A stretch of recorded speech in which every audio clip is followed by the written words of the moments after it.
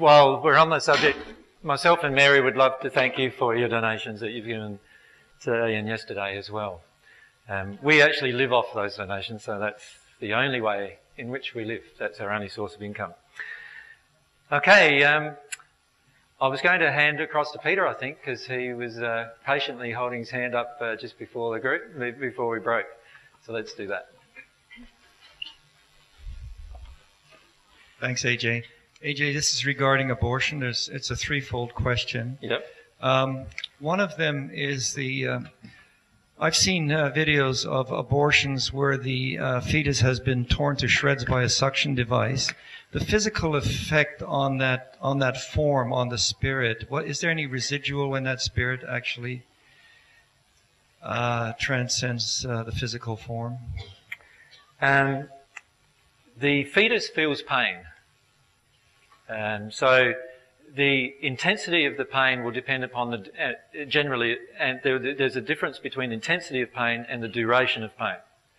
So the problem with any abortion, of course, is the fetus is going to feel pain associated with the abortion. Now, the pain is twofold. The pain is firstly the physical pain, which will be either short and intense or quite a bit longer and drawn out, depending on whether abortion has occurred through chemical means or through physical means. When there is spirits who actually help the fetus, the soul and the spirit body of the fetus go out of body.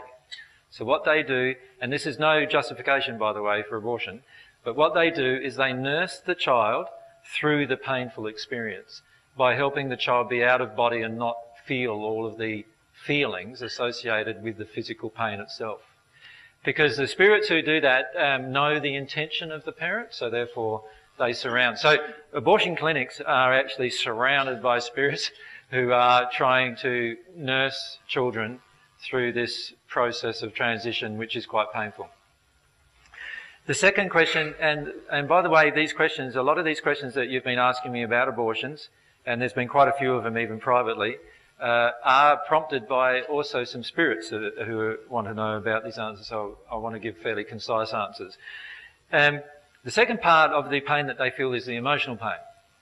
Now, the emotional pain begins that the moment that the parents feel an emotion that they're going to go ahead with this. Up until that time, what happens is that there is usually an oscillation of emotion in the mother particularly, but also in both parents.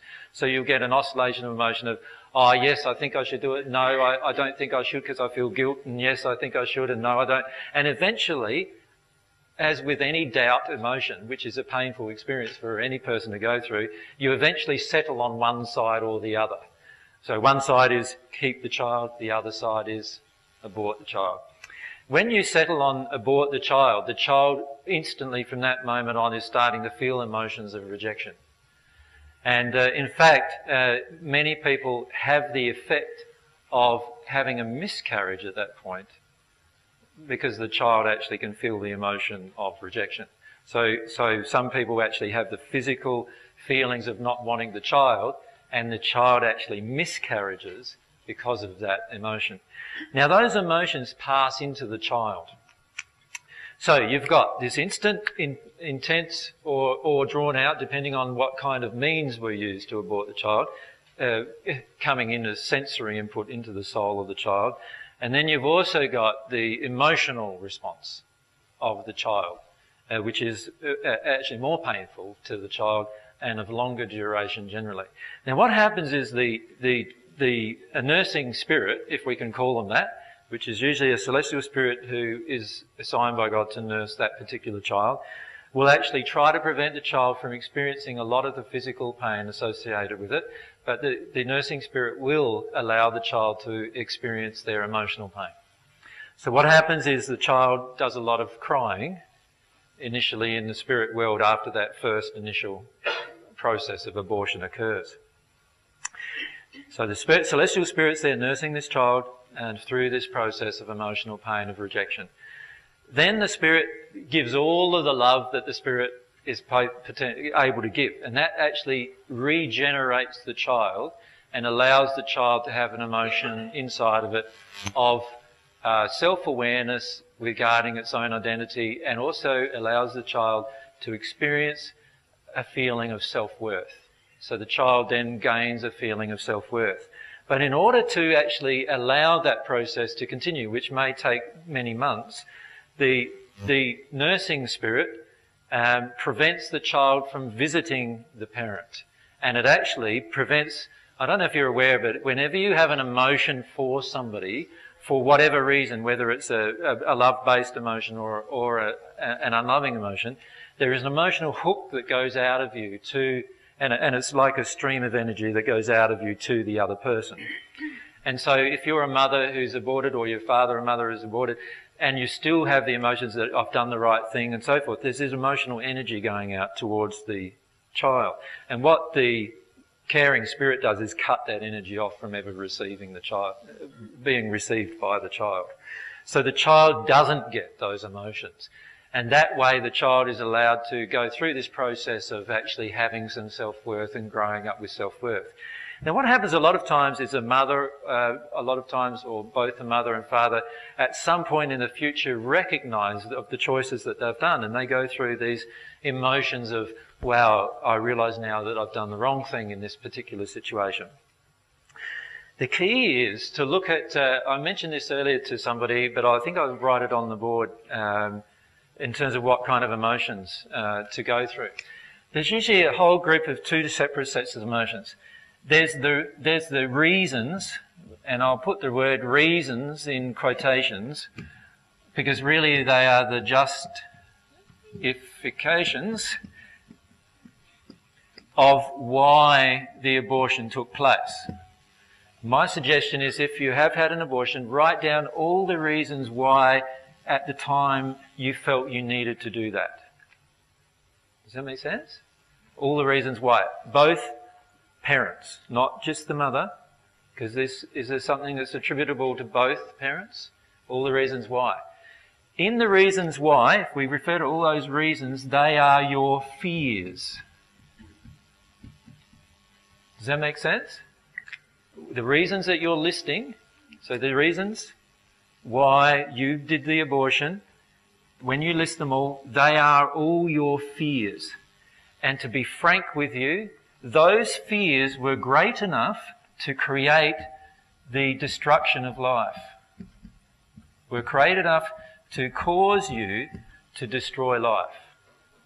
So they're pretty big fears. Does that make sense?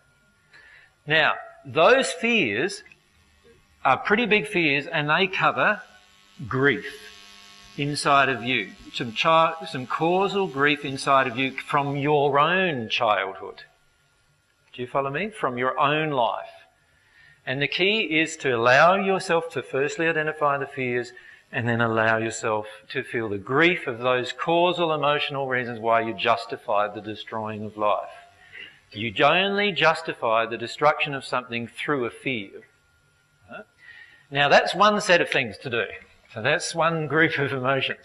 There's a whole other group of emotions you're also going to have to work through with regard to abortion. And that is, you will have an emotion generally of guilt. G-U-I-L-T. Guilt. Guilt. Now, an emotion of guilt is a pointless emotion to experience. When I say pointless, it is your way of getting out of other deeper emotions. Alright? Now, let's see what you're getting out of with this guilt. There is actually a process that goes on in your soul when you do something disharmonious with love. And this is anything disharmonious with love, by the way. This process happens, but it happens a lot when we do big things disharmonious with love more than when we do little things disharmonious with love. And that is, we have this law that comes into operation called the law of compensation. You probably have heard of it as the law of karma, right? What you sow, you reap. It is actually a law that causes a consequence to be placed upon your soul for actions that you took that were disharmonious with love. Whether you are sensitive to them or not, sometime in the future you will feel them. Now, for most people, they don't feel them when they're on earth. So what they do is they, go through life trying to ignore it. And you know how you have these little thoughts pop up? Oh, the abortion pops up in my mind. Oh, suppress that back again and we're off with life again, right? That's how most people react to these kind of events. Does that make sense? So another thought pop up, oh, I treated that person badly. Oh, suppress that one, go on, with my life. Another thought pops up, oh, I harmed my children then. Oh, forget about that. I tried my best, and I go on with my life like that. This is how we finish up acting in our life generally, is these little thoughts pop up.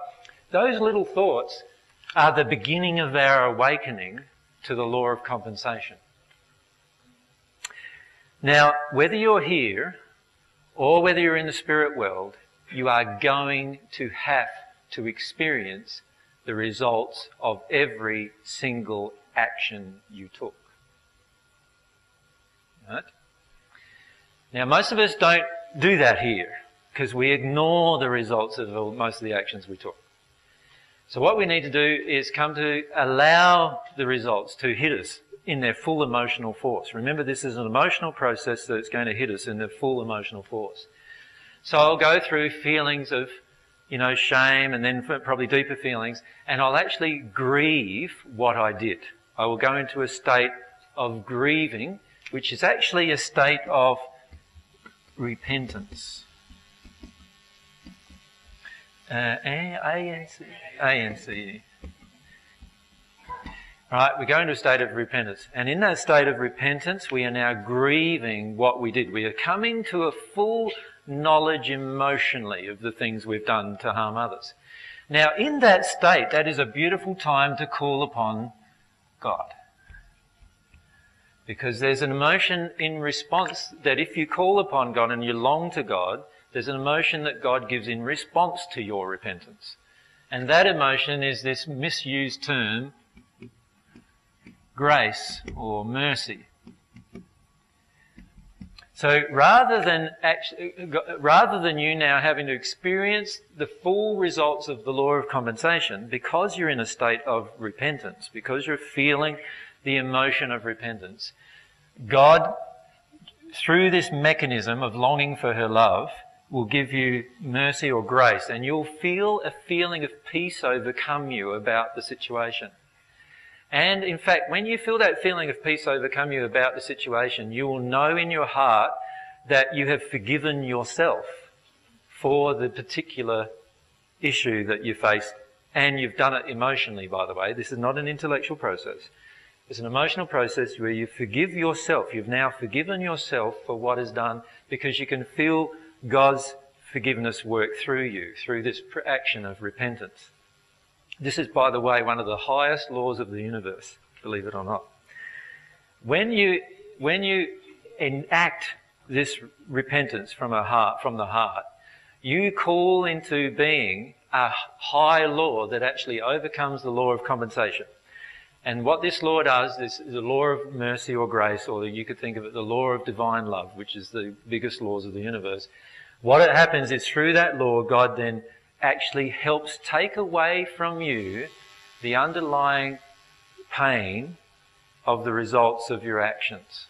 Now, if that didn't occur, you would have to experience exactly the pain you created. Now, imagine if we're talking about an abortion. I just described some of the pains that an aborted child goes through. If you don't go through the process of repentance, you will have to go through the process of the law of compensation. And the process of the law of compensation is exactly what you have dealt out is what will be dealt to you in pain. Does that make sense? That's one of the laws of the universe. But the law of grace or mercy, which is invoked through the law of repentance, overcomes the law of compensation. So as long as you're willing to go through that process, you can very rapidly deal with this problem, or this problem of what we've done that's disharmonious with love. When we go through that, we'll come out the other side feeling a sense of peace. You'll be able to talk freely with anyone about that particular issue without crying, right? And you'll be able to actually mention it in public without feeling ashamed. when you've fully processed yourself through that emotion and feel the repentance fully. And this is how many spirits who are now in the celestial world can come to you and tell you all the bad things they did while they were on earth and know that they've been forgiven for all of those things. Does that make sense? So with regard to abortion, it's the same process as the regard to anything else that we've really done harmful in our life. You see, everything we've done harmful in our life, we had our reasons at the time, which were really, in the end, just justifications. We always had a reason why. If we list those reasons why, they will tell us our fears. Can you see it's the same pattern? They will tell us our fears. Our fear was we were willing to, instead of destroy life, we were willing to break love because of our fears. And we will need to feel some grief about those things. Right? When we feel the grief, and remember the grief is regarding the causal reason why we did those things, they are released from us. We will have guilt about everything that we've done that broke love, because that's an automatic reaction to the soul. The law of compensation kicks into effect every time we do something disharmonious with love, whether it's natural love or divine love, doesn't matter. The law of compensation will kick into effect. We have the choice of feeling the full effects of the law of compensation, or we can go into a state of repentance. The state of repentance is this deep, heartfelt sorrow and desire to deal with the underlying causal emotional reason why I did what I did. When we do that and we ask God for grace and mercy, the underlying reason will be lifted from us. You'll feel a sense of peace and calm overcome you. And you'll be able to speak about these events without any fear, without any sadness, without any shame, without any terror, without any guilt. Does that make sense? Exactly the same process for everything we do that is disharmonious with God's love. So I wanted to go through that with you because this is a part of how divine love works, if you like. And what a lot of the spirits in the spirit world don't understand is these laws. You see, they understand the law of compensation. In the spirit world, it's called the law of karma a lot, right? They understand that law a lot. And they feel the effects of what you sow, you reap. There's a saying in the spirit world that the wheels of God grind very closely. You know, like, when you're grinding flour, if you've ever seen a flour mill, you get a seed and it gets ground, and then it goes into a powder. That's what God's laws are like. They're going to grind every error out of you. Right? One way or the other. My suggestion is be wholly involved in the process, and it will be the shortest possible process for you. If you're not wholly involved in the process, the law of compensation, the law of attraction, the law of cause and effect, and all these other laws will kick into play, and it'll be a slow, long-winded, painful process for you. It's up to you. The laws of God grind and grind and grind. God has cleverly constructed her universe. Right? It's not like man, you go along to man, you go along and say, but Your Honour, I did it because I was crazy at the time. Right? It's not like that. It's not like that with God. You can't do things like that with God. God knows what you did and what you were feeling at the time. You can't get away with it. None of God's laws let you get away with anything unless there is repentance, unless there is this feeling. Now, you can see that that is a very, very similar teaching to a lot of Christian teachings, right? For any of you who've been in a Christian religion. Yes, of course, that's why it's called Christian, based on Christ, and I was the first Christ, so therefore, a lot of the things I say will sound Christian. Sorry about that, but that's what you get talking to Jesus. The truth is that this is a big law of the universe, that it's really important for you to understand. And if you understand it, you can work through emotions much more rapidly when you understand that particular law. So if we can have Mary's comment, and then we'll have someone up the back with a mic. I just wanted to, I haven't been in a Christian faith, Yep. but I wanted to make the point that this repentance is a very emotional place. Yeah. It's not something... it's not like deathbed repentance. Yeah, I have tried to be repentant, but it's a very different place to actually feeling true repentance. Yeah. Perhaps you can explain the difference between trying to be and feeling it. Can you think of any examples? I've thought, yeah. There's been lots of times where I've felt like I'm really sorry and I want to say sorry and I'm crying and, I never want to do it and I feel ashamed of what I've done. And then the next time an event comes up, what happened? I just did it again. Just got angry or just, cut someone off or whatever. And then I felt shame. And this is why guilt is such a powerful avoidance emotion, because it wasn't letting me get deeper to the actual reasons why I was taking these actions. Yeah. When I did that, I actually felt I really connected to what it was I was avoiding through trying to control or so I felt the reason why I was actually taking the action, getting angry, for example. And I felt that I really connected with that and felt grief about that, but I also felt a very deep longing towards God please take this away from my soul, so it's not within me anymore. Yeah. Yeah. Can everyone see that you can say sorry as much as you like, but if you do it again, you weren't sorry in the first place, right? So, you see this a lot in a relationship, for example. The man cheats on the wife, says he's sorry, cries, does all these other things, and she thinks, he seems like he's sorry. 6 months later, he's cheating again. Like, was he sorry? No. What is real sorrow? Real sorrow is connecting to the causal emotional reason why you did what you did. That's real sorrow.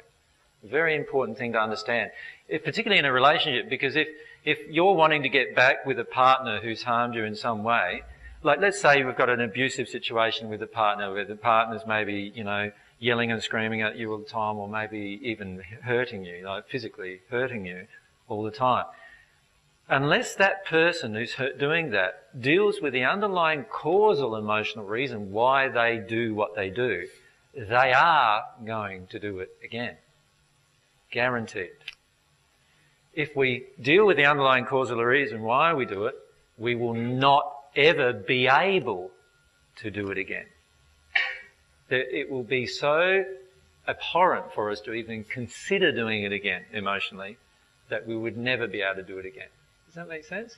And that's not a fear of it. You get to a point where you just cannot do it. You say more. And then we're asking. Yeah. No, it was just you were explaining that process with regards to abortion. Yep. And I just wanted to make the point that once the parents reach this place of repentance, then their children, the child that's been aborted, can actually then have a relationship with them. Yeah. You see, the reason why is that a child can reconnect, or to be honest, anybody can reconnect with a person who's repentant. So it doesn't matter what's happened in your life, but if a person's repentant, they're never going to do the same thing again to you. And so every single person on this planet, every single person in the spirit world can reconnect to people who have harmed them, tortured them, abused them, and all sorts of things, as long as the person who was the perpetrator is completely repentant and they've dealt with the underlying causal emotion. So you understand that when you deal with the underlying causal emotion, it creates an amazing draw back to a pure relationship with the person. And this is particularly the case with an abortion. So the child who's aborted feels a draw back to mummy and daddy when mummy and daddy are repentant for the reasons why they did what they did. And the nursing spirit, if the child's still quite young, will allow that process to occur under those circumstances, because that's in harmony with God's laws. What I wanted to ask, AJ, with that example that you've put on the board, you talked about listing the reasons why. Aren't I going to be in my intellect if I do that rather than actually in the emotion? Yeah, but see, your justifications are always based on emotional reasons. So your intellectual justifications always have an emotional cause. So someone mentioned to me in a break that one of their justifications was at the time was this justification that I won't have enough money to care for our child. Right? So that was a justification. There's a deep emotional reason in that justification. Lack of abundance, or worry that God's not going to provide. All sorts of emotional reasons might be in that justification. And this is why I say start with your justifications if you're having trouble getting to your fears and your grief. Because if you start with them, you'll be able to easily identify what the underlying fears are for those justifications. Remember, every emotional justification you have is based on a fear that you have of something occurring. So it's great if you can list them. So, for example, my justification, for example, for not doing bigger groups, right, is that I feel that I'm not ready for doing bigger groups. Does that make sense? That's my justification. But actually, it's an avoidance. The real fear is that when I'm in a bigger group, I will get more projections of condescension, more projections of judgment, more projections of unworthiness and so forth that I don't want to feel. That's my fear. Does that make sense? So you will find these things in every single thing you do. Many of you feel like a pull to teaching people whatever you've learned. And then you tell yourself a justification, which is, I don't like big crowds. That's a justification. That covers the fear. What's the fear? Fear of big crowds is something to do with how you'll be treated in a big crowd, how you'll be looked upon, how you'll be judged, and so forth.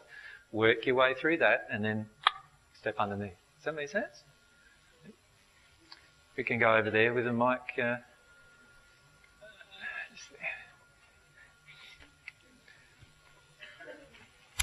Thank you, AJ.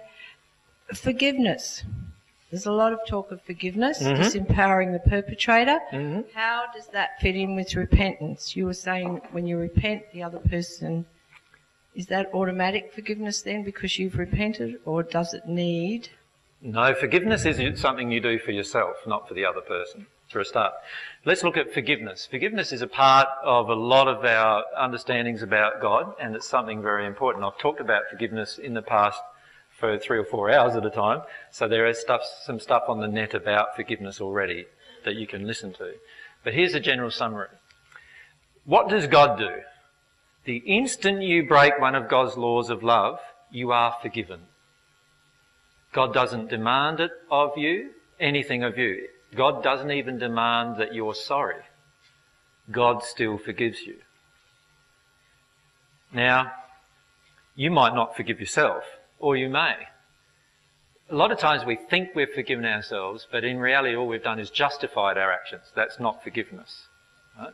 But from God's perspective, God forgives every single action. So if a murderer comes along and murders your family, God will forgive them. The instant that it happened. But there is this law of compensation. And the law of compensation is what you sow, you reap.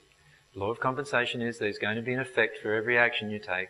So therefore, even though God's forgiven you, there is a consequence of the laws you've broken.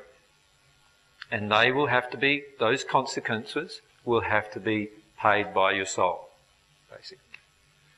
Right? Now let's look at that in the sense of a relationship. Let's say, or a parent-child relationship where the father abused the daughter. If the father abuses the daughter needs to get to a state of forgiveness before she can move on from that damage. And it's not an intellectual pace. It's not. I've heard so many people come up to me and say, look, I've been abused as a child, but I've forgiven my dad now. And I'm saying, I'm sorry, but you haven't yet, actually. Because to forgive someone completely, you've got to actually feel the underlying emotions they created through their interaction with you, inside of you. And you need to feel them and release them. And then you've forgiven them. So when you forgive them, what happens is this. When you forgive them, there is an automatic feeling inside of you now that you can love them even though they did those things. Right? Now you think with some pretty hard actions like abuse, for example, that's going to take a bit of effort in your part, isn't it? To work your way through the process of forgiveness. Now forgiveness, what that does is a number of things for yourself. What it does is it allows you now to no longer have any emotional response to the action they took towards you. Now, I'm not saying you manufacture that state. It's got to be a real state in you, that you no longer have any emotional response to the action someone took towards you. When you're in that state and you forgive, from that moment you can move forward on that issue. It is no longer an issue tying up your life and changing your life. But you know what happens on earth and in the spirit world a lot? We only forgive if someone's sorry, and even then we have a hard time, right? But let's say we wait to forgive until somebody is truly repentant. The problem with that is this. If I wait until a murderer who murdered my family is sorry for what he did to my family, I am going to be waiting a long time, which actually locks my own relationship up with God and my family by the event. Because remember, my family's now in the spirit world and I could still be having a relationship with them that is perfectly loving. So what happens is this. When I decide to not forgive, what I'm doing is I'm now basically basing my entire spiritual progression on the other person coming to a realization of what they did.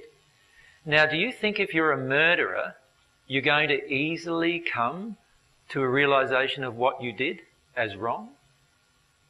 Well, if you were going to easily come to it, you wouldn't even word it in the first place, probably, would you? Can you see that? So if you lock your life up waiting for the people who hurt you to be sorry, you will not ever be at one with God, and you'll never experience the beautiful emotions that come in that state. You won't experience the freedom that comes from forgiving yourself, forgiving them and forgiving yourself. So my suggestion is to allow yourself. Now, there's been long discussions that I have about forgiveness and how it takes place, and we just did one recently, I think, didn't we? So that's on the net, and you can download that and have a listen to that. So there's whole discussions about forgiveness and repentance and interactions and so forth, and love and self-love, all in that discussion. So my suggestion is to have a look at that. But in summary, if a person doesn't forgive, they are basically locking up their own spiritual progression and their own bliss. You are just harming yourself. And I've talked to many spirits who are in this state. We had a group of slave spirits come to us once, and their slave owners, this was in Barbados, and their slave owners, this was like 300, 400 years ago that they had been in this state. They were still in the hells of the first sphere. The spirits who were tortured by the slave owners were in the hells. The slave owners were in the hells deeper again. But the spirits who were tortured by the slave owners were still in the hells, and they didn't understand why. When we talked to them, I started helping them connect to the emotions they had towards the slave owners, which were emotions of rage, and they wanted to do to the slave owners what the slave owners did to them. Right? They wanted to punish the slave owners by doing exactly the same things. We actually helped them, with a few spirits, helped them go to the slave owners and where they were to look at their condition. And they came back and said, I'm glad they were in that condition. So they were really, really angry. They were full of rage. What we did was we connected them to their rage and started telling them that that's why they are where they were, because they were still in the rage and they hadn't forgiven. Now, as soon as they connected that, they asked, what about, how do I forgive? I said, all you need to do is feel the grief you felt having these things done to you. And as soon as I said that, lots and lots of them started to go into their memories about the damage that was done to them. And instead of being in a rage about them, just allowed their grief to just flow out of them. And then I asked them to just long to God for God's love to come to them. And every single one of them moved from the first sphere to the second sphere in that one transaction. Just by doing that once. Now those ones are now quite high up in the spirit world. This was 2 years ago that this happened, because they've learnt some of the other lessons of divine love in the process and are now progressing on the divine love path. But understand that what was holding them there for 300 or so years was their state of rage and anger towards the perpetrator. And so it's a very powerful thing to give up rage and anger towards perpetrators. It does not mean you'll allow them back in your life until they are repentant. Because when they are repentant, they will never be able to hurt you again.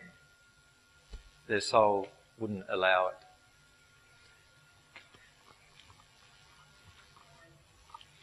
So, Jay, I was just wondering if I could just go back to that abortion where you were talking about the forgiveness with both parents. Yep. How's that situation with rape? With rape, obviously, there are a number of things going on with rape. Of course, the person who's the rapist needs to go through this process. Okay? Anyway, let's have a look at rape.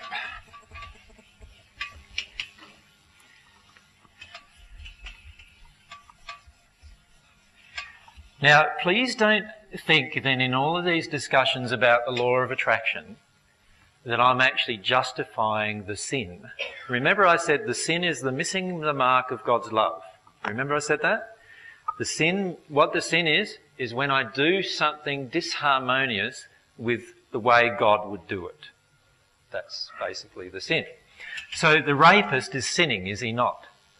He is doing something that if he was in harmony with God's love, he would never be able to do. So that's the important thing to understand, is that everything that's done in disharmony with love is something that we would never be able to do if we were harmonious with love. And there is an automatic law of compensation effect on that particular person. So if I'm a rapist and I haven't dealt with the emotions that caused me to rape on the earth, in the spirit world, once I work my way through it, there would be a whole group of emotions I would need to deal with. Does that make sense? In the spirit world. Now, let's look at the rape in the sense of what's actually happening. There's one soul on earth who's, let's say it's the male perpetrator. Right? He's the perpetrator of the rape. He has a group of emotions. Passions, desires,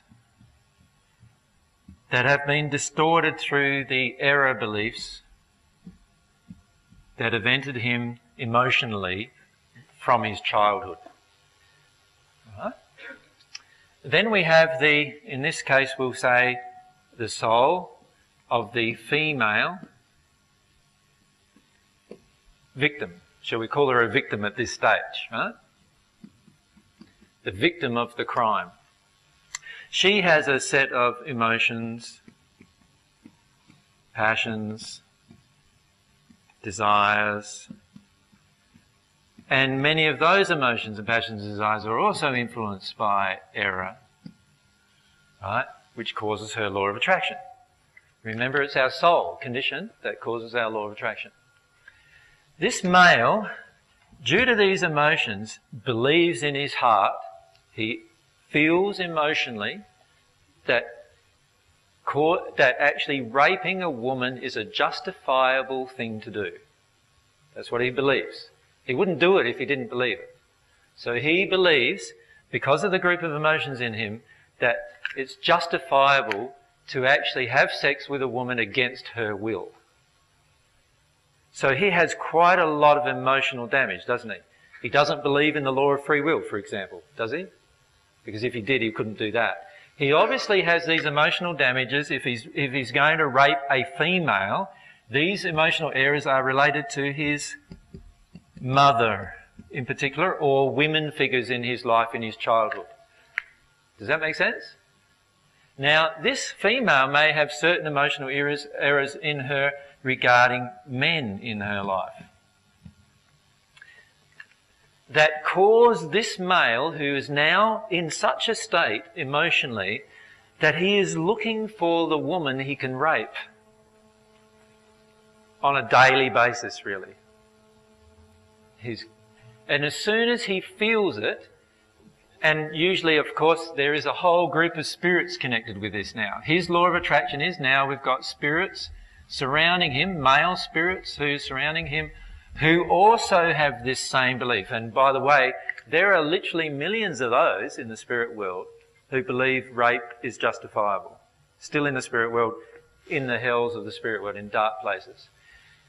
So they look for a man who has the set of emotions that has the same kind of set of emotions they have towards women. Can you see that? So there's a law of attraction going on here, which heightens his emotions. And he now, with their help, is looking for a woman and a situation by which they can harm the woman and rape her. So he goes ahead, and once he finds that woman who has a certain set of emotional conditions in her, by the way, I'm not blaming her for that. He's the perpetrator here. He's the one acting disharmonious with love here, right? Once he finds her, he will rape her, for certain. Right? Now, what has to happen to fix it is probably the question. Well, one thing that can help the woman fix it, if she's been raped, is to actually deal with the underlying emotional things within her that causes these spirits to identify her as a potential choice to be raped. And in there will be some fears that she have about men. And many of those fears will have come from her childhood. Does that make sense? And this is why many women who are raped have also had some sexual abuse in their childhood from men. Because there is a correlation between those two events that created fear in her and other emotions that she's yet to release. So she can actually work her way through the causal emotions that created the attraction. She can release that within herself and work through those emotions. And they will be related not only just to the event now, which would be a very damaging event, but also the underlying emotions. I'm talking about the childhood emotions. She needs to allow herself to actually deal with an experience. When she deals with an experience, she will no longer feel anger, resentment, or anything else towards men generally, or towards even the man who raped her. Now, my soulmate in the 1st century experienced many rapes. So Mary has the experience of having to work her way through those sets of emotions. Now the man, he passes in a very, very terrible condition, or if he's on the earth, he's in a very terrible condition. And the only way we're going to be able to help him is to connect him to these emotions inside of him about his mother and about women in his life and how angry he feels and powerless he feels around women and so forth. He needs to connect with a lot of powerless emotions and grieving emotions around women. And he will need to work through every one of those emotions, plus all of the emotions related to damaging the law of free will, plus all of the pain that he created in the woman, plus all of those things. He's going to need to work through every one of those things emotionally. He can do that with God, or he can do it using the law of compensation. Many of them don't do it with God for a long time. So they pass into the spirit world, and for many hundreds and sometimes thousands of years, they remain in that state until they actually begin doing it with God. Is there any more you want to know about that particular scenario? Any questions? It was about the abortion from the rape. All right, well, let's go to this person now having a child. And you said that to clear it, you had to, both people had to clear it, but... Well, no, in this situation, he would have all of his emotions, which, by the way, are going to be terribly difficult and long-winded to deal with, but he won't have to deal with the fact that she had an abortion, because that was her choice. She will need to deal with the fact that she had an abortion. And so she will need to work through the emotional fears just in the way that I've just explained in the previous set. And that will be a fear, a fear that every time she looks at this child, all she remembers is the event. That's the primary reason why this lady would have an abortion. Does that make sense? The primary reason she'd have an abortion is because she's worried that every time she looks at the child, she would remember the event. She doesn't want to remember the event.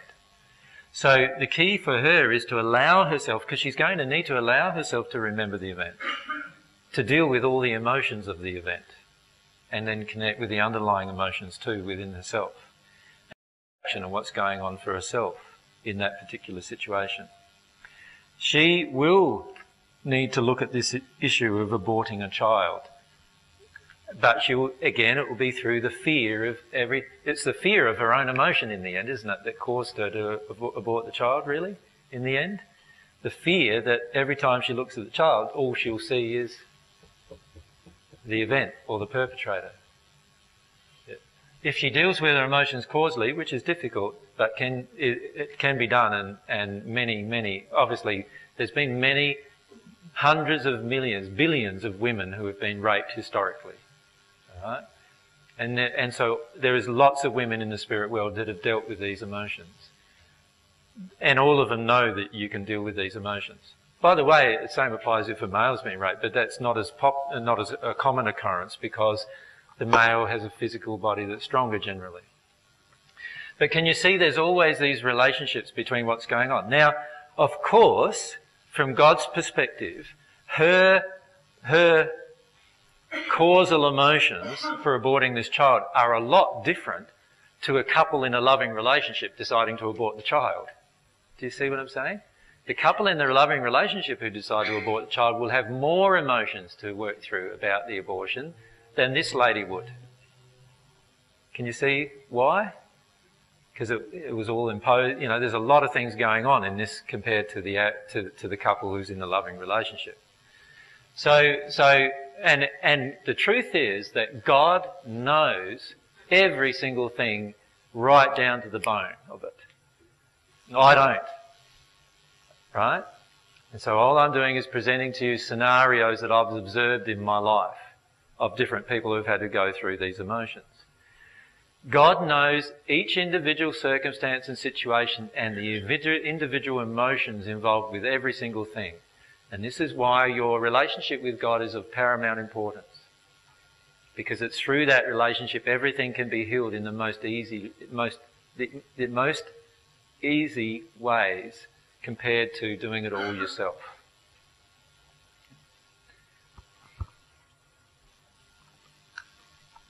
I'm just wondering, say it was a rape situation and there was no abortion, the child was born. Mm-hmm. Does that child take on the soul injuries from the father and the mother? Yes. So that child would then have to work through all the father's... Well, because the father was just there in an instant, it was only the instant he was present, if conception occurred, that the emotional injury would come from the father. Does that make sense? So in comparison to the emotional injuries that would come from the mother, there's a fair wide difference between the two states. So the majority of the child's emotional injuries would come from the mother and its environment. But it would be far better if the mother could allow the child to be born and even have the child give up for adoption rather than actually terminate the child for her soul condition. The other problem we have nowadays on earth is that we judge people terribly when mothers give up children. Right? We have this terrible judgment towards a mother giving up a child. But whose child is it again? God's child. Yeah, that's right. So if we keep that in mind, we will no longer stop judging mothers and start looking at this child needed giving the best possible care that we can give it. Does that make sense? So we'll stop judging the mother. We will start actually looking at how we can help this child be loved. And if the mother says to us, I'm not capable of loving it, and then 2 years later says, now I am, I'd be perfectly happy with that. I wouldn't ask them to sign away their life, giving away their child, and then 2 years later when they feel sorry that they've done that, come back and I say to them, I'm sorry now, you can't have your child. You're like, oh, it's my child now. Now, if we all had the viewpoint that it wasn't our child, would we ever get into a situation like that? No, we wouldn't, you see. I would actually say to them, by all means, look after your child. Have you dealt with some of these emotions, though? Because they're going to affect your child. Do you know what I mean? So the truth is with everything is to allow yourself to deal with the emotion. In the case of the child being born, then obviously, yes, the mum's emotion will affect the child. So it'd be very, very good if the mum's emotions could be dealt with even during her pregnancy, because that will help her a lot to, that helps the child. Don't feel that you're harming your child dealing with a causal emotion during your pregnancy. You're actually harming your child when you suppress your causal emotions during your pregnancy. Right? Because remember, when you suppress all of your emotions, that's when the majority of the emotions fly out to the universe. It's when you own your emotions completely, now less of your emotions are flying out to the universe doing harm to everyone else. So the more you deal within yourself, the less damage there is to others. Go ahead. Can I just ask another question? Just based on ancestral trauma, you know, things get passed down on a physical level, say like a disease or a... Yep. You know, and I know you've talked about spirit attachments that have been with generational families for, you know, like diabetes and things like that. Yep. Because in my line of work, I do a lot of healing work with releasing ancestral trauma. And so when I'm going into the conception point and seeing the mother, I can actually go in and see the mother's trauma and the father's trauma. Yep. Or feel it. Or not see it, feel it. Yep. And so as I'm going through and sharing with the client all the things that come up, they're going, oh my God, that's my life. I've lived that out, and that's manifesting. So as we're clearing it, can you clear it and then have them actually have the consciousness that that's there and then release the emotion, not for them, but... So I guess what I'm trying to say, does the client have to literally go through every single emotion that they've taken on the parent, or is it just enough to just have the consciousness and feel it on the table and then that's released, or is it... No, okay. No. However, remember the principles of grace apply to every emotion. So when the person has the desire to experience the causal emotion inside of themselves, and they ask God for God's assistance to deal with these multi-generational emotions, God can then reach in and actually, because the emotion is flowing, it's a bit like this. Here's our soul, if I describe it like this. Here's our soul. Here's the emotion that's inside of me from my parents. Let's say it's from my mum in this case, right? Now, my free will means that if I have my free will totally open and expressive, everything, as Mary said earlier, will pass through me. Does that make sense? So this emotion would already be out of me if I'd done that, if I'm exercising my free will. Now, the problem with our free will is you can think of your free will as a cap over your soul, right? When you don't want to use your free will to do something, what you're doing is putting like a shell on your soul, a shell on your emotions. Now, for God to reach in, you think of God's hand. If you can think of a hand reaching in to try and grab this emotion. If you've got a shell on top, what can God do now? Nothing. Right? Because to do it would be to break one of her own rules, and that is, I don't want to do anything that you don't want me to do. Can you see? Right? So while I'm exercising my free will to block my relationship with God and to block the experience of this emotion, God can't actually reach in and help grab this emotion out of me. Right? But if I open up my soul and allow myself to experience the emotion, the potential of the experience even, now my soul is open and God can just, because it's flowing, God can grab it. Because the emotion is now flowing in me and I'm not preventing it through my own denial. So you can see very much it depends upon our will as to how fast we can release causal emotion. Another thing I need to say though is that there are two things you cannot do for another person. One of them is release their emotion. You will never, ever, ever be able to release another person's emotion. And when I say two things, like I could think of a whole list of things, but there's two primary things. And in releasing the emotion, I mean also desire. You cannot do something that someone else desires for them. So that, you know, they can only experience their desires. You can act on it, but you'll be doing it for emotional reasons that you're denying inside of yourself. The second thing that you will never be able to do for another person is give them God's love. So every time, you know, you put your hands on someone and invoke God's love to come through you into the other person, there's not God's love going through you into the other person. Because only God can connect to the person and give God's love to the person. So what's actually happening? Because that's been a bit of a dilemma for me. Because I've done healing work for 8 years now, and over that time, kind of come through theta healing and all the new age stuff, and found quite a lot of frustration with that because. Yep. So what's going on? We want to know. Yeah. Okay. Let's have a look at what's going on. Here's your soul. Here's the soul of the person you're trying to assist, right? Alright. So here's your soul. Here's God. And surrounding you, there are lots of spirits, right? Particularly if you're doing healing, there are lots of spirits around you surrounding your healing process.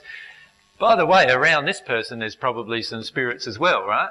Some of them who want to help the person, other ones who perhaps want to harm the person.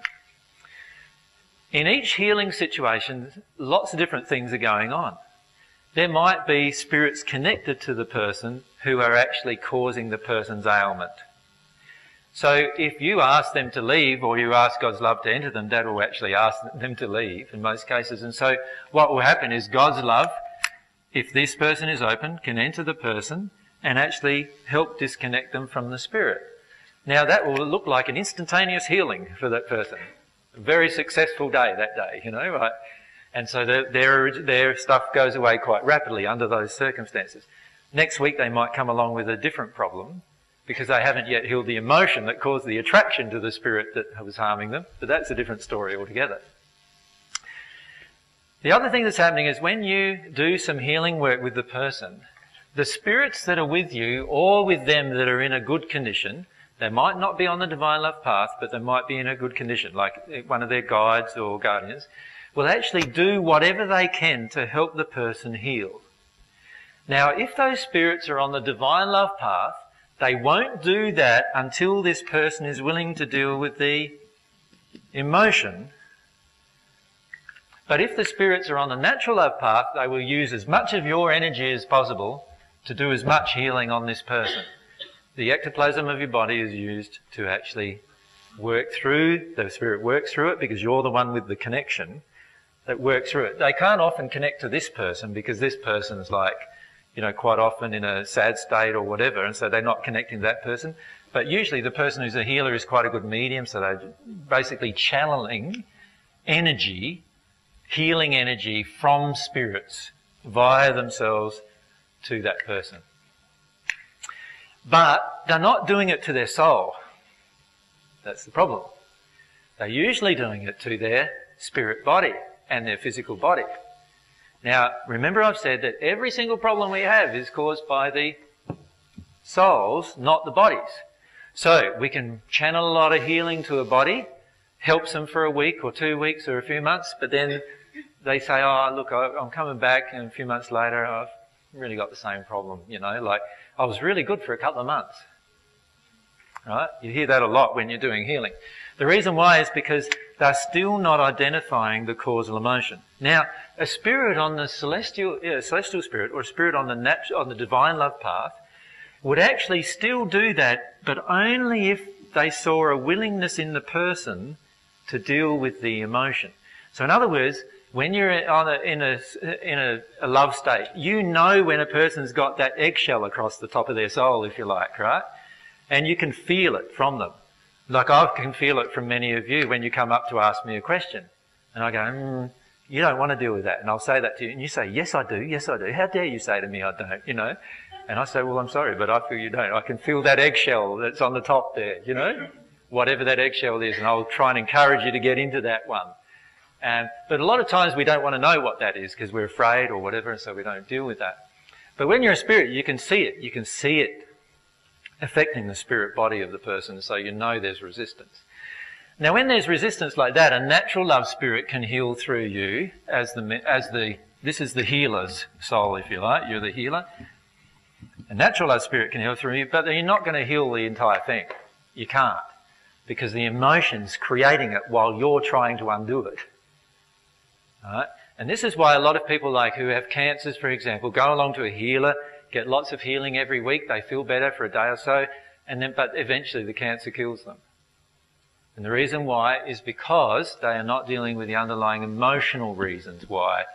And the emotional reasons are more powerful than the healing. And because the emotional reasons are more powerful than the healing, the condition degrades. So all you do is slow down the condition if you don't deal with the emotion, but you never actually heal the condition in the person. Except, of course, in the original thing that I said, if it was a spirit causing the condition, you can heal that really rapidly. And that's why you have these effects sometimes that are really rapid. Now, on the divine love path, if this person has the faith to connect to God and also has the desire to experience all of their emotion, which is called humility, so they have the humility to connect to their emotion, now God can connect to them directly. And that's going to be a pretty powerful experience. So got them on the table, they're opening up to God, they're opening up their faith that God will actually connect with them and help them here, and they're humble to experience all the emotions. You can spend 2 minutes with them and say one word or 2 words or a sentence, and all of a sudden they're bawling their eyes out on the table having a major causal emotional release. And that's a very powerful experience because that's really good for them. Eventually what was happening though is we want to teach them all to do it for themselves, of course, rather than having your... But as a healer, this is one of the roles you can have, is it teaching people how to heal themselves. So in that situation, God is actually giving them divine love during that process directly. You have helped them by telling them the truth. Remember I've said there's 3 things we need to connect to God. What were they? A longing for divine love, a longing for divine truth, and humility. So we've helped them come to a state of humility by talking to them about their emotion. You're allowed to have your emotion. You're allowed to experience your emotion, so forth. We've talked to them about the truth that we know our spirit friends might be telling us. Oh, in your life, you were abused by your father and this is how you felt at the time. Do you remember that? That's the truth entering them. They are longing for God's love and they have faith that it's going to help heal them. They will definitely get healed from whatever that is if they do those 3 things. Then it's a very, very powerful experience for the person and also for the healer. It's a joyful experience because you can feel lots of things changing. Yeah. So the key is to change if we're a healer, to change our focus a little. From just trying to fix the problem externally into fixing the cause of the problem so the problem can be fixed internally. And that's the powerful thing we can do as a healer. Remember that God only deals with causes. There's a law of cause and effect which I haven't discussed yet with people. God will only address causes in your soul. He doesn't address effects. So if you say to God, oh, please take away this malignant cancer from me, God will not do that. You try that. God won't do that for you. Many people have tried that, right, and they've died with their cancer. Many religious people have tried that and died with their cancer, by the way. You know that, don't you, through your own experience and things you've heard. Why hasn't it worked? They've had faith in God. They've had the humility, maybe, to experience their emotions. But what's going on? They're not addressing the cause. You see, we've got to address the cause. We've got to be willing to address the cause, whatever that cause is. Sometimes the causes aren't too pretty. Sometimes the causes are actually, oh, wow, I've got this terrible emotion where I'd like to harm other people in me. And that might be the cause, and you've got to come to deal with that cause. Often that's the case with cancers. That's one of the causes, like a big desire to impact our life on other people. You'll see this happening a lot surrounding those kind of diseases. And so often, unless we're willing to address the causes, God can't be involved in the process. Also, because we're unwilling to address the causes, any celestial spirits or spirits on the divine love path can't be involved in the process. Because they keep their connection with God by having their harmony with all of God's laws. Does that make sense? They can't.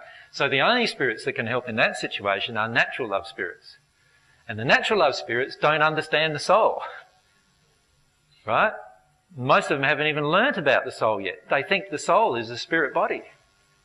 So when you talk to many people on earth and people in the spirits in the natural love community, I suppose you could call it, if we can call it that, you'll find that many of them have this viewpoint that oh, my spirit body is my soul. And that's why they call it the spirit. But it's not your soul. It's a completely different thing. But they believe it's the same thing. So they don't even know what the soul is, and therefore they don't even know what the cause, aside, all they do is see it in the spirit body, but they don't identify with the cause emotionally in the soul.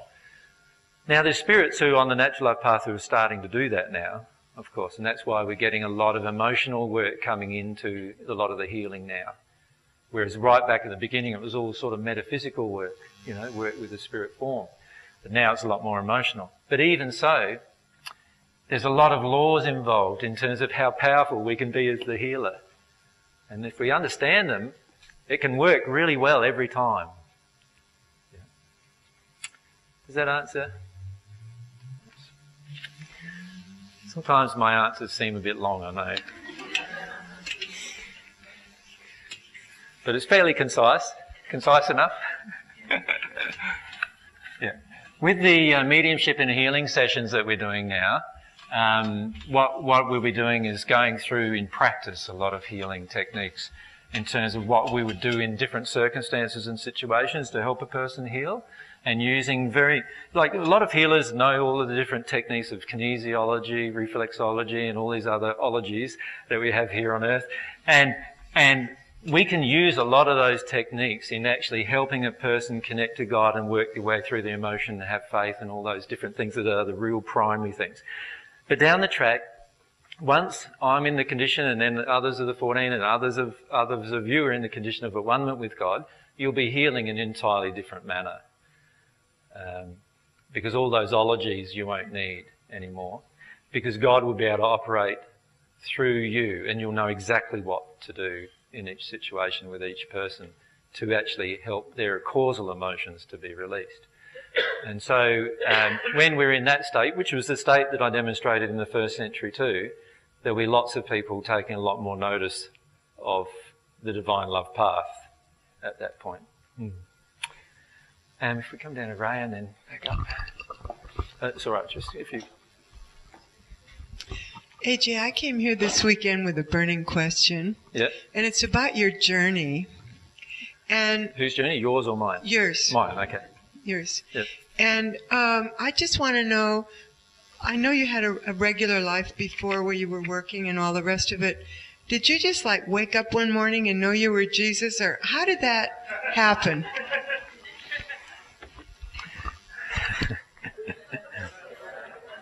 It's a good question.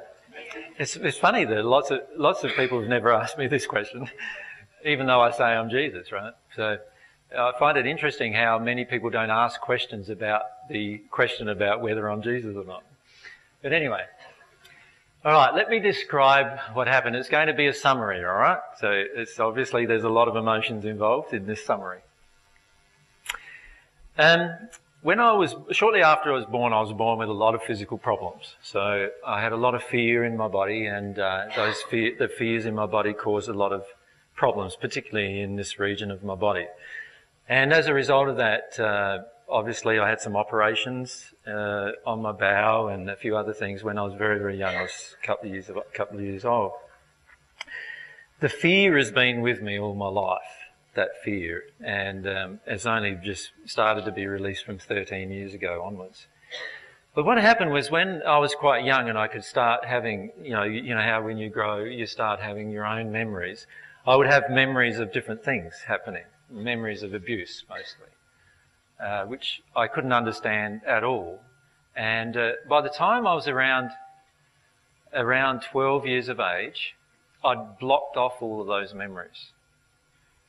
So I'd done very, very similar to what an abuse victim would do with torture or sexual abuse. Just block it all off. So I actually remember sitting down one day when I was 12. I was in the backyard at a town in my hometown that I was born in, Loxton in South Australia. And I knew from that moment I'd never remember, this is how I felt, I'd never remember my childhood. Many of you don't remember your childhood, right? Still.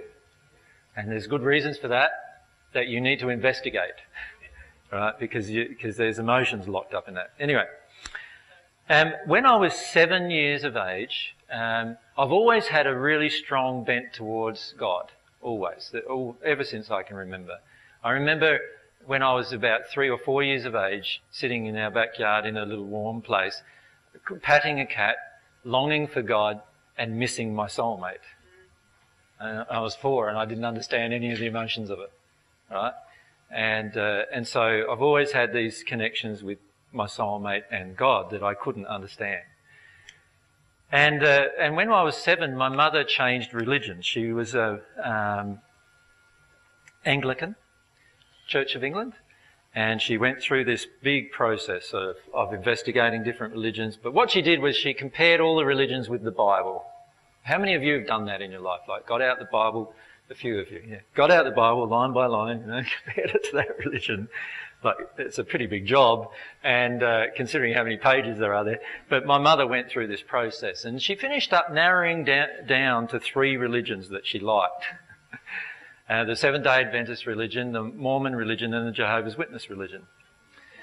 And the reason why she narrowed down to those 3 was because she felt that each one of those religions had quite a lot of connection with the Bible, and were practicing the Bible in what she had read in the Bible to be. And eventually she studied with each one of those. So she went to, the Seventh-day Adventists in our hometown, and there wasn't many. And she went to the Mormons there weren't any Mormons in her hometown, but they'd visit. And then she went to the Jehovah's Witnesses, and there was no Jehovah's Witnesses in our town either. There was one in a town about 30 or 40 miles away. Renmark, for any of you who know South Australia. And anyway, so she went through this process of studying, and after 2 years of doing that, she narrowed it down to the Jehovah's Witnesses. So my mother became a Jehovah's Witness, and in the Jehovah's Witness faith, there's a lot of focus on the Bible, like literally reading the Bible and literally applying it. Now, what that meant was that I got, at a young age, presented with the Bible. Because before then, when my mum was a Church of England, I wasn't interested in reading the Bible at all. And in fact, what I would read was my dad's Alistair MacLean books, which were, if any of you know, he's sort of like a crime war writer. And by the time I was 5 years of age, I was reading those books instead, not anything to do with the Bible. But still having this longing for God and so forth. And so what happened then was I started studying the Bible for myself. So I was around 7 or 8 years of age by now. And I started looking through the Bible. And there were some things that really, really affected me in the Bible. And I couldn't understand why. Sometimes I would cry reading it. And I couldn't understand why.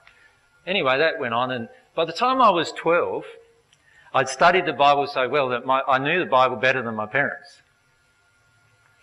And in particular, I'd focused on the prophecies of the Bible. I don't know if you know much about them, but the book of Daniel, the book of Revelation, all the books of the prophets in what are called the Hebrew Scriptures, or you might call them the Old Testament.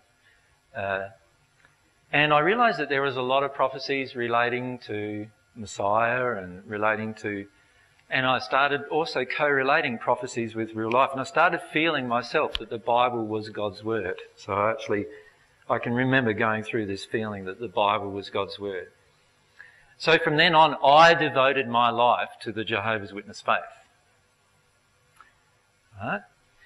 And so I started knocking on doors, and my whole life was focused around it. I knocked on doors, started preaching. Many of you feel very confronted by me saying all of this, of course, but that's how it was. So I went through all of that, and by the time I was 16, I just wanted to do the preaching thing full time. So I was one of these pests that came and knocked on your doors, trying to change your mind, Anyway. So, and then of course, I met a lady, when I was 16 actually, I met a lady, and by the time I was 19, I was married to that girl.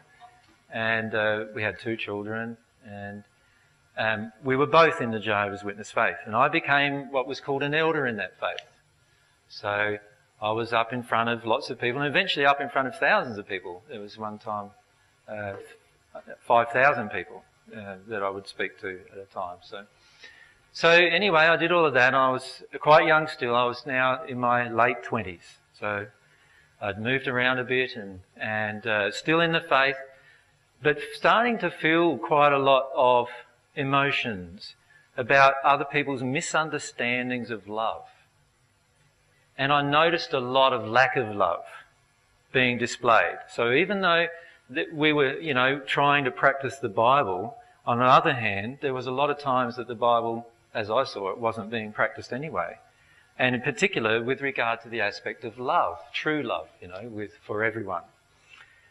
And so I started thinking and speaking a lot about love. And as a result of that, I moved to a new location and talked about love a lot. And in the process of moving to the new location, I found that the new location was even more unloving than the place I'd come from. And that just brought up lots and lots of different things for me. And eventually, because I was an elder in the faith, you had this role of policing the congregation. And what I mean by policing was that it's not so much policing, but whenever somebody in the congregation broke the laws of so-called love, but by now I'm starting to worry about this, but broke the laws of love, you would actually talk to them. And if they continued to want to break the laws of love, you would go through this process with them where eventually, if they continued to want to do that, you would remove them from the congregation. Does that make sense? So you would disfellowship them, it was called, or disassociate them. And in the congregation I was in, at the time, there were quite a few drunkards, and the Bible condemns drunkards, you see. So that meant that it was my responsibility to deal with this issue, and because I was an elder in the congregation. And in the process of doing that, I went through huge emotions that eventually I had a breakdown. Right? So eventually I had this emotional breakdown. I was 32 years of age when I had the breakdown. It was still emotions that I can feel now, just terrible emotions of like not knowing, just not being connected to myself anymore, feeling the terrible anger and hatred that was being projected at me for just following what I believed the Bible was saying I should do in that role. And I finished up stepping down from being an elder in the congregation. And during this time, ironically, that I was going through the breakdown, if I describe a bit about my personal life, for the previous 7 years I knew my wife didn't love me. My wife 7 years earlier had fallen in love with another man, and although we were still together and she never left me, our relationship wasn't the same. And during that time also, there was 13 years where she was depressed in our relationship, from almost the time of our first child right the way through our relationship. She was very depressed as well. So I had all those pressures happening in my life, and at the same time I had 4 companies. And I was trying to run these 4 companies through an emotional breakdown. It sounds sort of like a super achiever type person, right? And it was like that. In the Jehovah's Witness faith, you don't get paid for doing what you do. So you've still got to earn money using other means. Does that make sense? So I would earn money by doing my computer work in my companies and so forth. At this stage, I only had, not 4 companies. I had, it's hard to remember with all the companies I've started. I had 4 companies, but there was huge emotional problems with all of the other owners of these companies. And I finished up losing our house, and all sorts of things went through during the same process or just before this process. And so I had all these different experiences where it eventually reduced me into just a pile of rubble, really. Right? That's where I went to. And then on top of that, there was this girl that was interested in me, and so what happened was that I went through all this guilt and shame about actually feeling like I wanted to love this other woman, and it was terrible emotions for me because although, we didn't act upon it at that time, it was like these terrible emotions of feeling guilt and shame that I was married and all these things. And so eventually what happened was I decided that I had to separate from my wife and I had to separate from the religion. And I did that in a very emotional time where I went back home and lived with my parents and allowed all these different emotions to come up, which over the next year and a half I spent most of my time crying, basically. dealing with emotions, not with God, because by this stage I thought God had condemned me as well. So I was alone now, dealing with emotions. I would still see my boys 3 days a week or so during this time, and I'd have them for 3 days, and then the mum would have them. And everyone, because I'd left the congregation, left the organisation of Jehovah's Witnesses, everyone treated me as if I was dead. So you imagine I'd been totally immersed in it, and now everyone I knew, every single person that I knew, treated me like I was dead. My own parents treated me like I was dead. So I went through lots of emotions, as you can imagine, about all of that, and worked my way through lots of things about those emotions. And as I was working my way through those emotions, a whole group of memories started coming up. Right? Now, I don't have any, at this stage, I don't have any beliefs in reincarnation. I have no beliefs in anything other than what I've been taught from the Bible, nothing else. But I feel totally condemned by God, right? So I don't have a relationship with God that I had all my life up until this point. But at that point, I felt that God had cut me off too. Right? So I was working my way through these emotions, and for the first sort of 3 or 4 months, quite suicidal. And then I decided that what happened was, just before I was thinking of suiciding, a friend of my boys, they had friends, and one of the friends was a young, 2 children, a boy and a girl, and they went to visit their father, and the father then brought them home, and the next day he burnt himself alive in a caravan. And that sort of gave me a bit of a wake up, because I could start, by this time, feeling emotion. I could start feeling the emotions that those children would have about that event. So I stopped considering suicide, and instead I went to go and get some help. So I visited all these different psychologists and psychiatrists and everything, and eventually settled on one who wanted to deal with my emotions, because I knew by this stage that I had to deal with my emotions. And then eventually, 3 months later, I outgrew him, because I started identifying his emotions better than he could identify. So then I went to another one and did the same thing, and then 3 months later, of course, the same thing occurs, and outgrew him. But eventually I met a lovely man who was really focused on emotion, and he was so good with it, really, really good with emotions. And one day I hope that you'll meet him too. He's not on the Divine Love path, but he helped me for the next year. I visited him twice a week, and every time it was an emotional processing of experience where I went through causal emotion. And by this stage, I'm getting used to dealing with emotions. Right?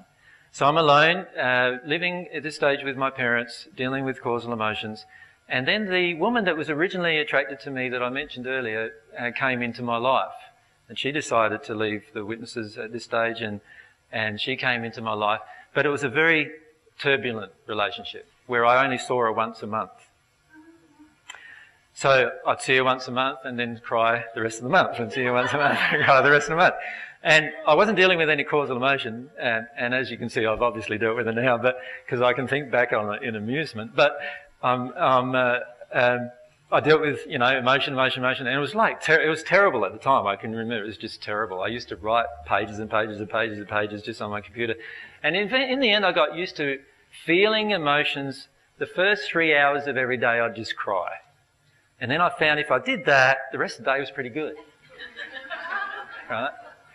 And then my boys decided, through a lot of religious pressure, because my ex-wife and the boys were still in the religion, they decided they couldn't see me anymore.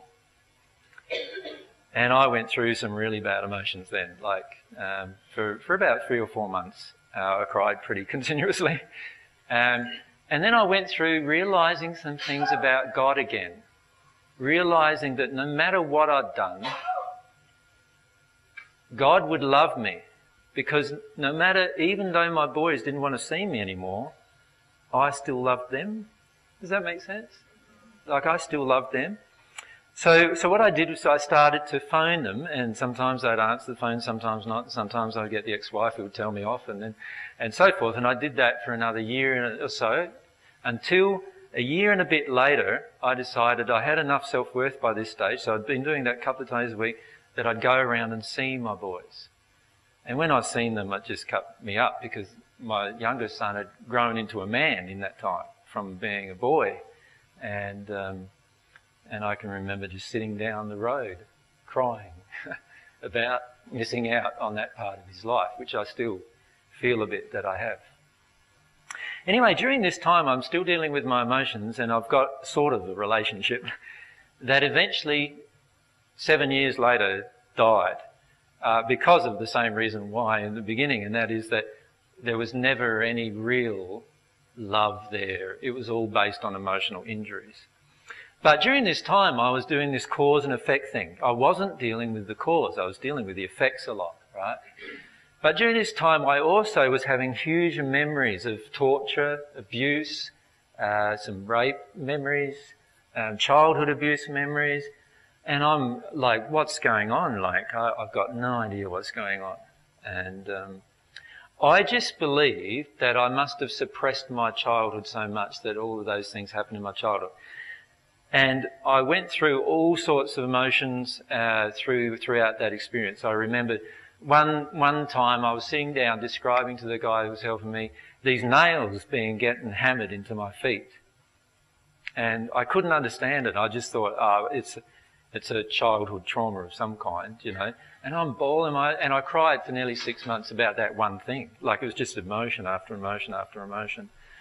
And then I remembered other events too. I remembered some things related to my fears of dogs and all these other different things. So if you can imagine fragments of your life all sort of coming together emotionally. Does that make sense? Like, whatever you can cope with, whatever you don't fear is what will come up next. Right? So the more I dealt with another emotion would come in and so forth. And that's what it was like for the next 7 years. So I spent a lot of the time alone, a lot of the time processing emotion, and a lot of time working my way through all of these traumatic events. And eventually I came to get to a point where I thought, and by the way, during this time I started 3 other businesses,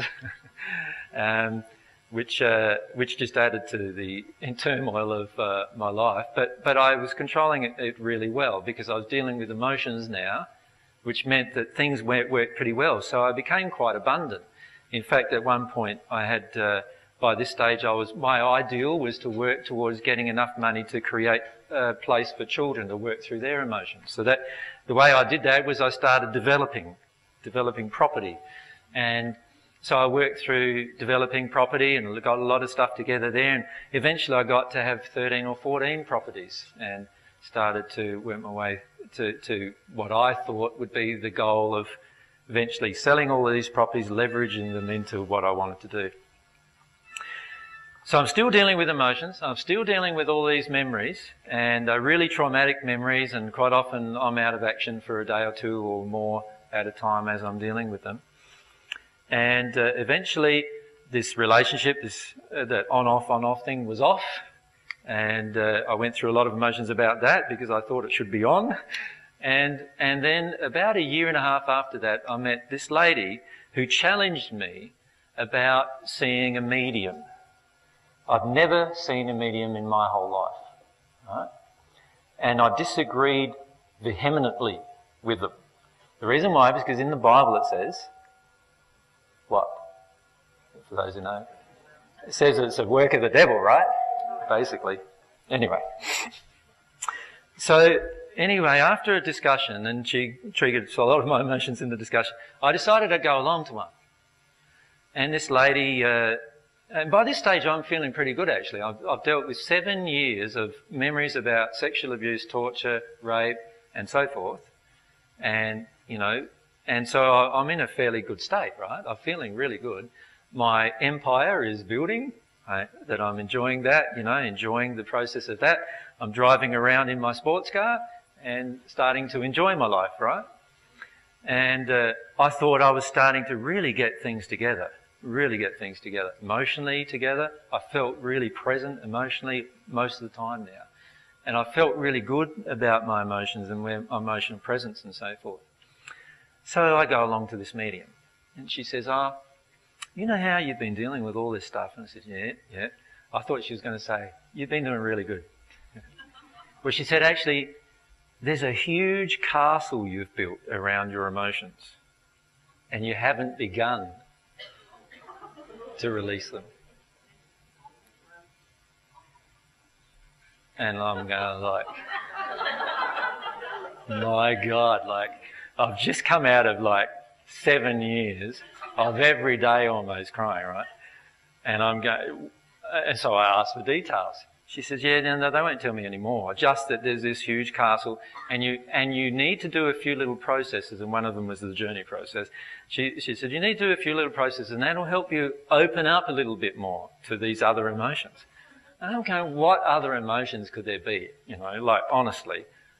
And by this stage I had a fairly firm belief that God loved me. I had a fairly firm belief about God and how God interacts with people because I could feel it in my life. And I had a fairly firm belief still about emotions and processing emotions. And I had a pretty firm belief that I dealt with everything. Yeah. No. Not true. Not true. Anyway, I go along and in this woman who was challenging me, we started to have a very short relationship and I upset her. And in the process of upsetting her, I realised that I seemed to have a lot of trouble with women still for some reason. And so I went home and I just cried and cried and cried about how useless I was with women. And so what I did then was I just remembered for some reason, and nothing, I don't know why it was, but that I had a love of truth before and I seemed to have lost it.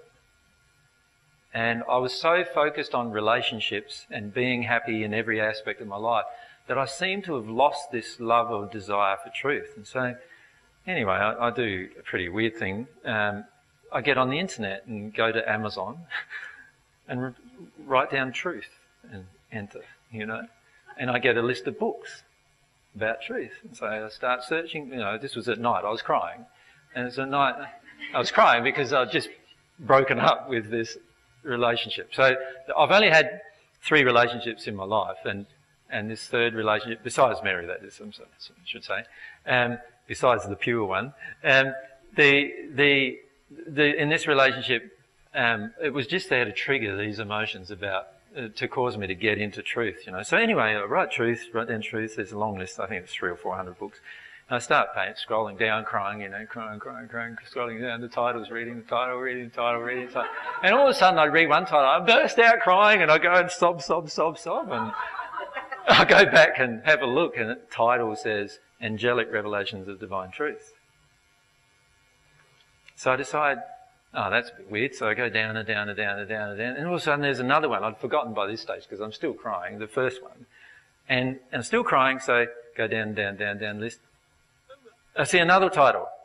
It was Angelic Revelations of Divine Truth, Volume 2. But I didn't realise that. So I read that and then I'm burst out and I'm down on the floor sobbing again, right? But then I thought, what was the one of the other one? So I go back up the list and sure enough it was Angelic Revelations of Divine Truth, Volume 1. So I buy them both. Right? And then I buy them, yeah. But you know, it's Amazon and it's US and it's going to be 3 weeks before it comes to me. And I can't wait 3 weeks. So I then think, like, the thing that's been with me all my life is the truth is free. The truth is free. The truth is free. God wants to give us the truth and the truth is free. Okay, so I shouldn't have to buy it on Amazon. So I get on the net now and I type in Angelic Revelations of Divine Truth. And lo and behold, there's a lot of sites that have it for free. Downloadable. Now I have a little dial-up modem thing going on, right, at my home. None of this fancy internet stuff nowadays. And anyway, although I'm a computer consultant, it was just that the place where I lived, which was on a beach, didn't have ADSL or any of those fancy things. So what I did was I had to download them using a dial-up modem. Now I'm in like major meltdown by this stage because I really badly want it. So what I decided to do is find another site that's got anything to do with those same messages, and then I search for soulmates. I've always had this belief in my whole life that I'm missing my soulmate, right? Just missing her. And I still have, you know, I'd spent 7 years crying about it in a previous relationship, but still I had this same feeling. So anyway, I get down all the messages that are soulmates, and I decide to download all them, and they only take an hour and a half. So I download all them first, put them all in a document, print them all out. I've got a laser printer, so that's woof, woof, woof, woof, and then grab them, and I'm reading. This is now midnight, 1 o'clock in the morning. I'm reading the soulmate messages and crying my eyes out, because exactly what they're presenting is exactly what I believe about soulmates. Anyway, I'm so keen now to get the angelic revelations of divine truth. So I download the rest, and by the next morning printed all them out, and I start reading. 2 weeks of reading, crying my eyes out the entire time, in between eating occasionally. I got really sick, so I had to deal with that as well, vomiting, whatever. All that happened at the same time, start vomiting and all these things, reading these messages, crying. And that's my life for the next 2 weeks. I stopped all my work, and that's all I did. Anyway, by the end of the 2 weeks, because I cried a lot in it between, I didn't read very fast, and normally I'm a very fast reader, but by the end of 2 weeks, I get to this point of the second volume. So I've gotten through one of these volumes, lots and lots of crying. The reason why there was lots of crying, because every single thing they presented was exactly what I had now come to believe. Not through my Bible teachings or anything like that, but through the feelings that I'd had up until that point. And I couldn't understand how this could be the case. Right? Anyway, I'm so overjoyed with this truth that I'm getting that I can't think of anything else. So now I'm just like fixated on this truth. You would have called me obsessed, guaranteed. Anyway, so I'm obsessed with this truth. And the truth is, and so I start reading the next volume. And then I notice that I hadn't noticed before that had been happening all the way along. And that is, I knew in advance what every message was going to say. And I just, I could not understand it. I just could not understand it. So, anything you don't understand, you put aside, don't you? In that box. But it keeps coming back to me. Like, why is this? Why is this happening? Why is this happening? It's like somebody's prompting me, Why is this happening? Why is this happening? Why is this happening? I've got no idea why it's happening. But I'm starting to get quite distressed about it. Because it's eerie, it's now feeling like eerie. You know how you get that thing that you're in something and it's so joyful and everything, you go along with it, and now it starts getting eerie, sort of, this is anyway, it really bothered me. And I couldn't resolve it intellectually, I didn't know why. Anyway, I start the second volume, and sure enough, every time I read a message, I know what it's going to say.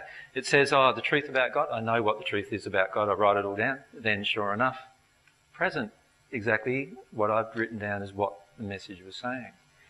Next subheading, truth about spirit world or whatever, and I read that, and same thing goes. I'd write it all down. These are not the same as my beliefs, by the way. These are not the same beliefs of what I grew up with. They're just totally new concepts, and yet I seem to know them in advance of reading them. So I then all of a sudden get this inspiration to start drawing the universe.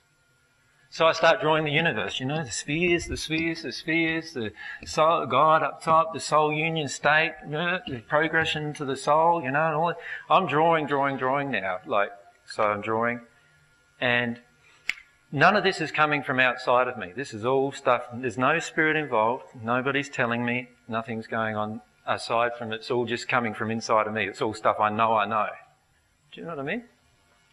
So I draw all of this stuff, all of these universal things.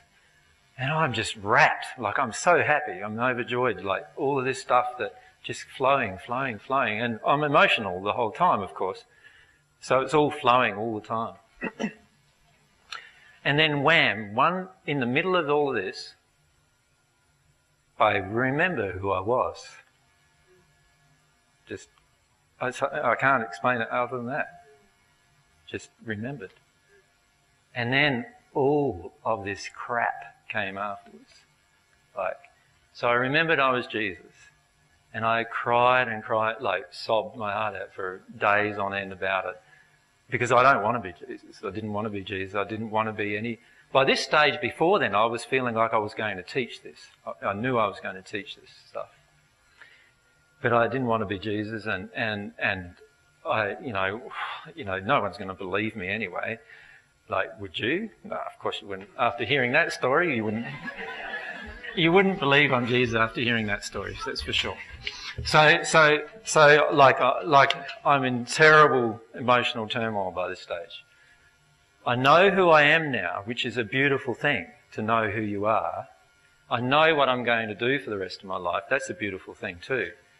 But it just is like, there's so much fear now, because not only was I now having these desires build in me about all these things, but I was now having memories of my life in the first century. So I started having memories of why I went through all of this, what I thought previously was childhood trauma. And I started reconnecting with all the events.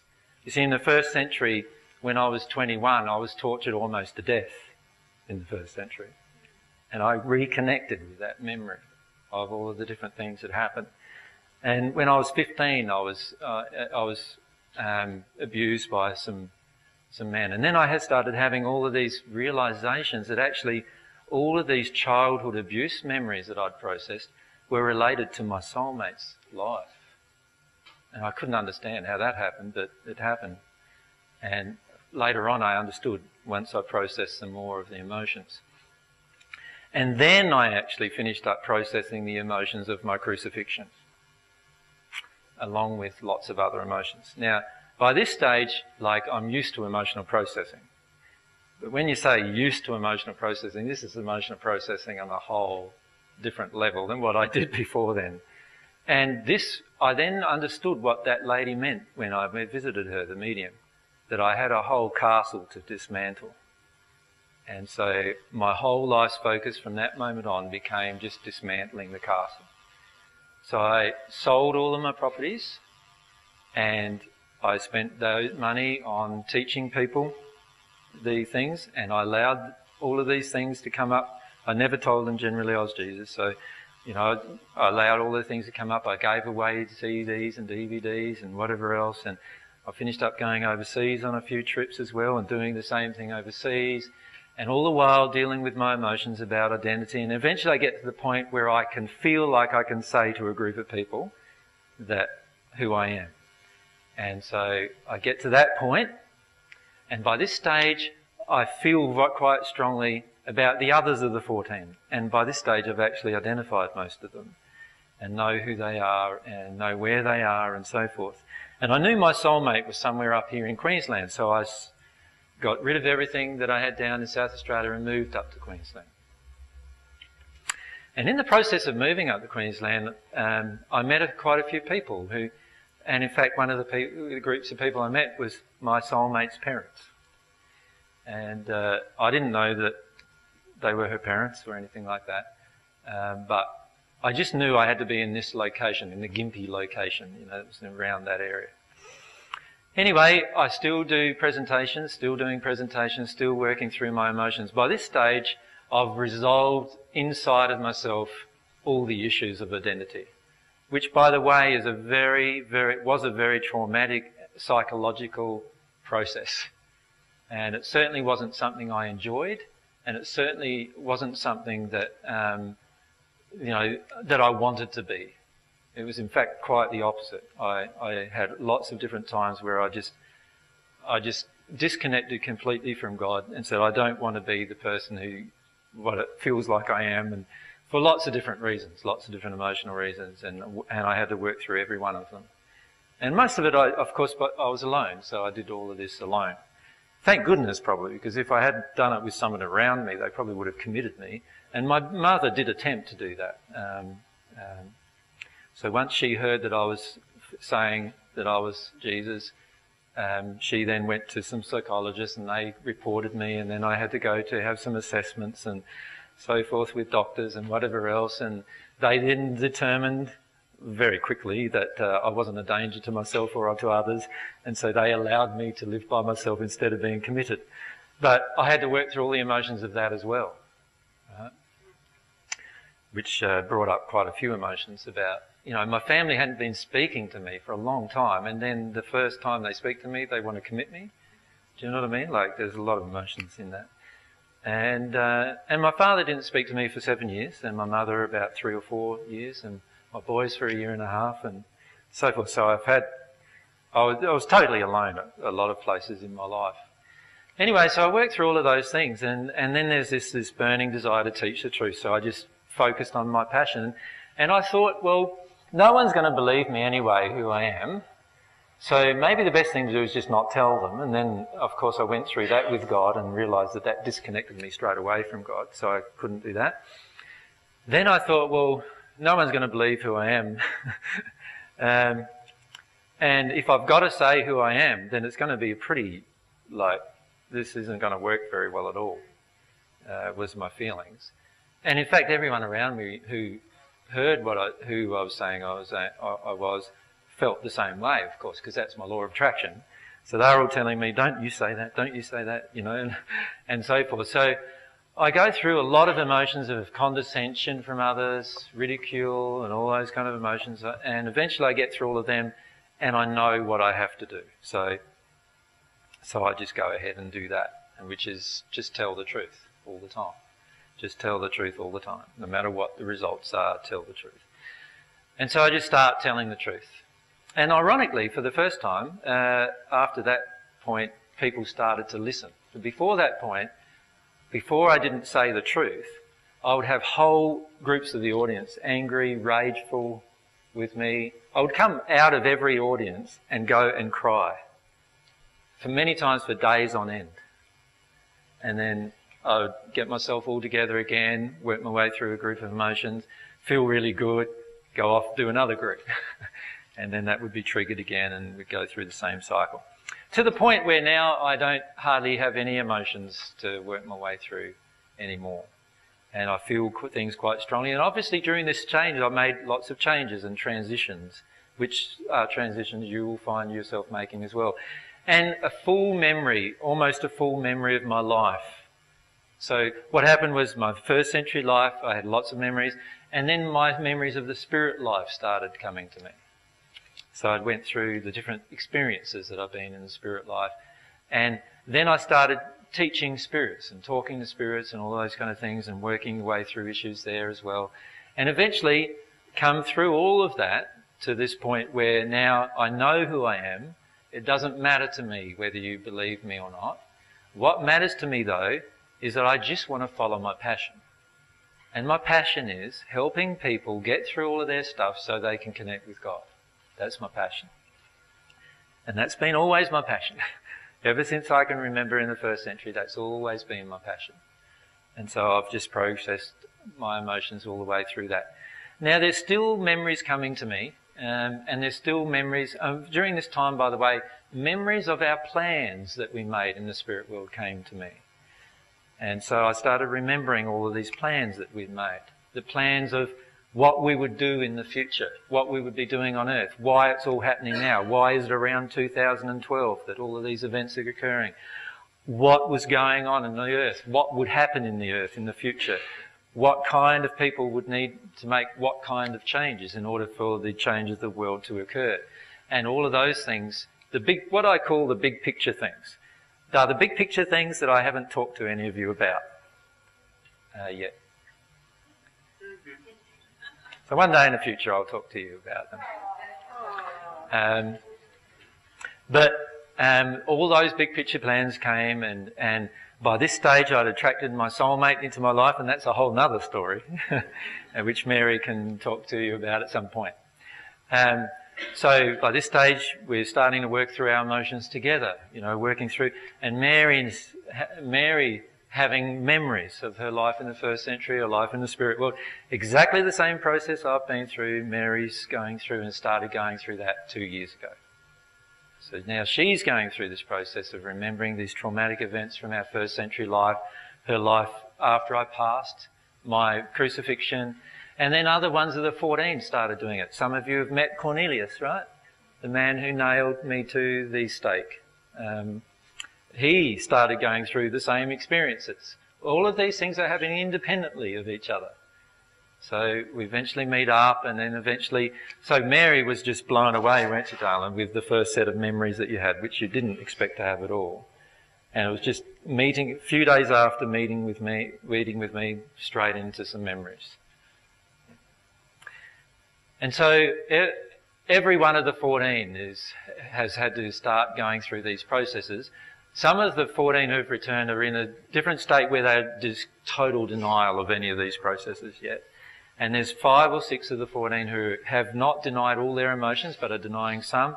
And then there's myself, Mary and Cornelius, who are sort of working through our emotions in a more conscious way. And the others will come on board, I feel, the more we deal with our stuff, they'll start feeling that attraction.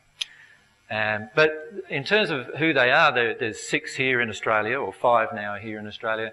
There's 2 in Canada, there's 2 in South America, and there's 2 in South Africa. And there's 2 in the US of A who come from the Vietnamese culture, who are Vietnamese. So altogether there's 14. And one of us passed. John, the Apostle John, passed during this 5-year period that I was dealing with my emotions, and he was too.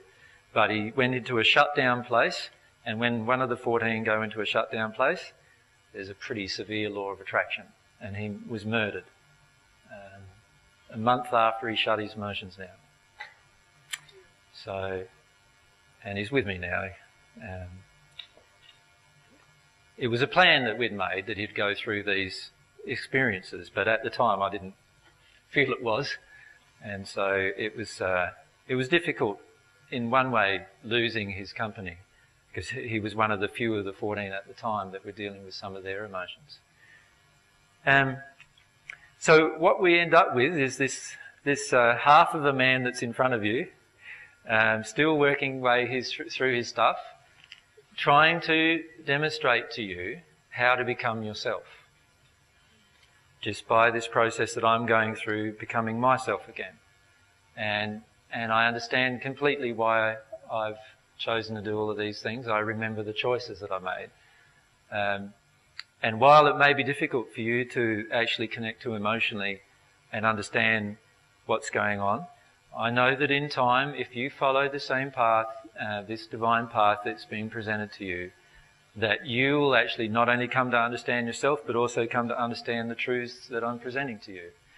Now, John Dole, who's organised this venue for us today, has done a lot of emotional, like kinesiology type testing on these truths that I'm presenting.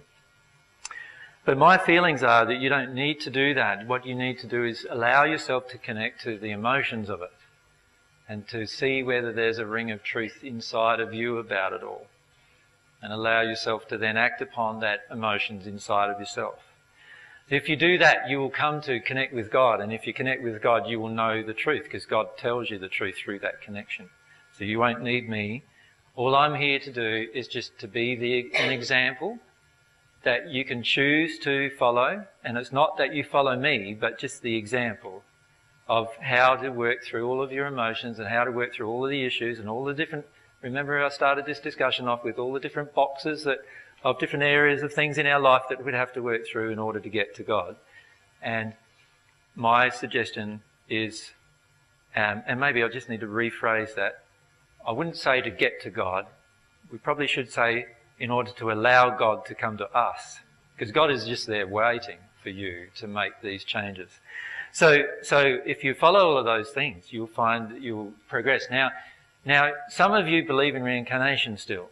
That's okay. You can believe in reincarnation still. Trust me, if you deal with all of your emotions, you will end up with the truth, and the truth will be known by you, whether you're reincarnated or not, by the fact that you'll remember your first incarnation, and if you had a life in the spirit world, like I have, you'll remember that life in the spirit world, and you'll remember your second incarnation. And every one of the 700 incarnations you feel you might have had, you will remember the entire life of that if you do with your emotions.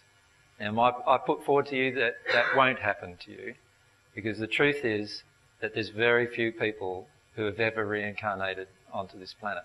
But you can go down that track, and as long as you deal with your emotions, you will come to resolution about that particular thing inside of yourself. And you'll remember everything about your entire life. And so what's happening for me, And what's this gradual process going on for Mary too now, and Cornelius and others, is this process of remembering our entire life. So of course I don't remember when I was born, because when you're in your first incarnation you don't remember that. But I do remember when I was born in my second incarnation, because you can remember that when you reincarnate. I don't remember in the first incarnation the process of the soulmate separation.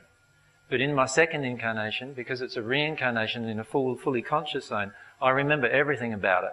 And it's the most terrible, terrible experience that I've ever had, to remember that. And I still am going through lots of grief about that, about the separation from my girl and all of the different traumatic emotions that I've had through my life now, dealing with that emotion. And in the second incarnation, you remember your disconnection from God. In the first incarnation, I didn't remember that. But in the second incarnation, this is terrible trauma that I'm still working my way through, and still having a struggle dealing with my fears about getting back that relationship that I once had. And so I'm working my way through that emotion as well. And there's this memories of all the different things that I've done, and I'm so afraid of them, because I just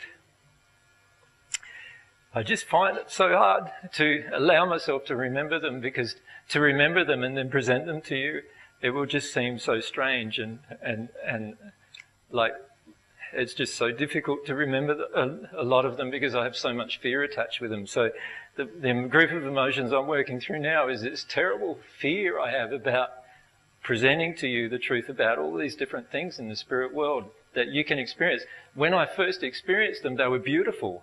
You know, they were beautiful experiences. But what happened was that through the emotional filters of these terrible two memories, the memory of losing God and the memory of losing my soulmate, all of these other experiences became traumatic and difficult to remember. So I'm working my way through all of those different memories.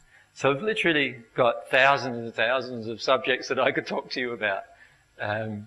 But I'm, you know, obviously it will depend on your readiness to receive them as to when we discuss them. But at the moment I'm still working through groups of difficult emotions about and difficult fears that I have to work through. And Mary's going through exactly the same process. So we go through these cycles of feeling lots and lots of joy and happiness and peace and calm and so forth, and then whammo, into another memory where we're transported back to our life in the first century, where, you know, where I was maybe, you know, tortured and abused and so forth, which happened quite a number of times in my life, unfortunately, and even more for Mary in the first century life. And then we work through that emotion and release that, and then we feel the same relief and the same peace and the same happiness that you feel when you release a causal emotion, the same lovely, peaceful, blissful feelings that come from God. And then we go into another emotion and experience a lot of those things too. And so my suggestion is to allow yourself to experience all of your emotions about those things. You will not have as many emotions as what I've had to work your way through. So don't think that what I've done is something that you're going to have to do for the next 13 years, right? Because it's not. Many of you have already begun emotional work, but causal stuff obviously is difficult to access, but my feelings are many of you will only have a few years of this process to deal with, just by working your way through different emotions. My experience and the experience of every one of the 14 is going to be very different to your experience.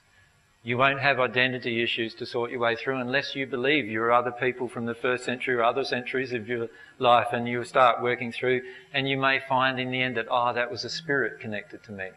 So I've had to work my way through all of those emotions too. Maybe this is a spirit connected to me, a spirit who believes he's Jesus and all that kind of stuff. And I've worked my way through all groups of emotions about that. Of course, I don't have any connections with spirits, in the sense that I don't hear them at all. And I can't see them. And that won't occur until I'm at one with God. And I know why, but you don't have to trust the answer as to why. But what I'm doing is, what I came here to do is I came here to demonstrate to you how to get to be at one with God without having any gifts inside of yourself. No gift of mediumship, no gift of spirit communication, no special special abilities or anything like that. And that's why I came here, to show you how to become at one with God from that condition, without any help from any single person other than God. Not a single person has helped me through the last 5 years of experience. Most people have been derogatory and negative and like condescending and all of those different things to me during that time. And many of you in the past have felt those same emotions. Yes, those of you who know me much better now have felt those same emotions at different times towards me, angry or upset or whatever. And I feel all of those emotions, and I've had to work through my emotional response to all of those things. And that's why I can stand here in front of you calmly and say who I am, and maybe not that calmly a few minutes ago, but say who I am without worrying about your judgment and your criticism and worrying about what will happen with my law of attraction and so forth. And my suggestion to you is when you do the same as that, you will have your connection with God. You'll have your connection with the divine truth. You don't need me. You don't need anyone else in that connection. And you will draw your soulmate into your life, and you will start having the same blissful life that I've experienced for a period of my life, the 2,000-year period in between my first century life and here. And I've experienced that times of bliss. And what I'm suggesting is that is open to you as well, just by having a look at those teachings. And you'll find in the end, if you're a man who's a logical man, you'll find there's so much logic in it all, right? And you'll see it all fit together. And if you're a woman who's an emotional woman, you'll find there's so much emotion in it all. That all seems to fit together. And if you're either or gender who can merge those two things together, you'll find there's so much truth in what you receive. And you'll start feeling it as God's truth, not as mine. You won't feel it as mine, because I don't feel it as mine. I'm just so grateful that God has taught me this truth right from the time I can remember being alive on the planet. And it's so wonderful to learn it. There's nothing in comparison to it. And so that's why I want to talk to you about it. Anyway, that was a long-winded answer in my normal...